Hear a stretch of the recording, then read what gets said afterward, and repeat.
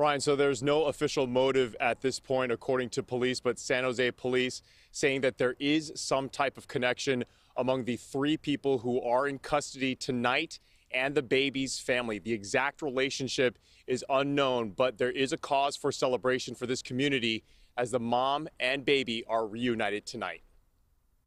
Our community is probably overwhelmed with joy that a child gets returned to their family.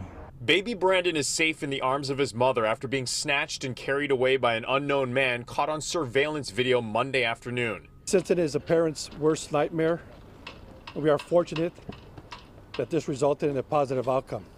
San Jose police, including members of the gang unit, approached a small apartment complex on the 2300 block of Mather Drive this morning. A person working at a skilled nursing facility across the street says one of his employees recognized the vehicle authorities had notified the public about and called in a tip. We looked for video evidence, we looked for witnesses that saw different things, so it was a variety of factors that helped us solve this case.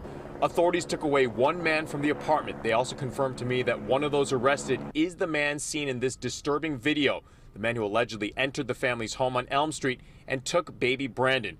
Another person in custody is a woman who was with the grandmother yesterday just before the abduction.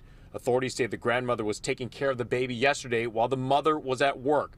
The grandmother left the baby inside the apartment and was getting groceries from the car, and when she came back, the baby was gone.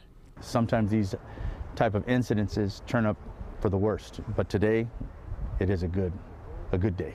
Law enforcement officials say baby Brandon was found inside the apartment unharmed and taken to a local hospital to be reunited with family.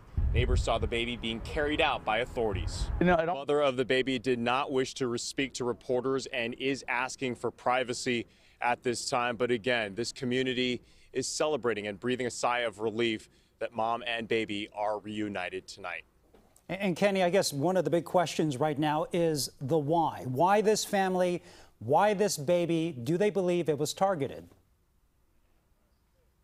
So at the press conference earlier today, we were asking San Jose Police Department about the connection between the family and the three suspects who are in custody. Police sources telling me that this is likely gang-related, but again, no official motive released by the San Jose Police Department.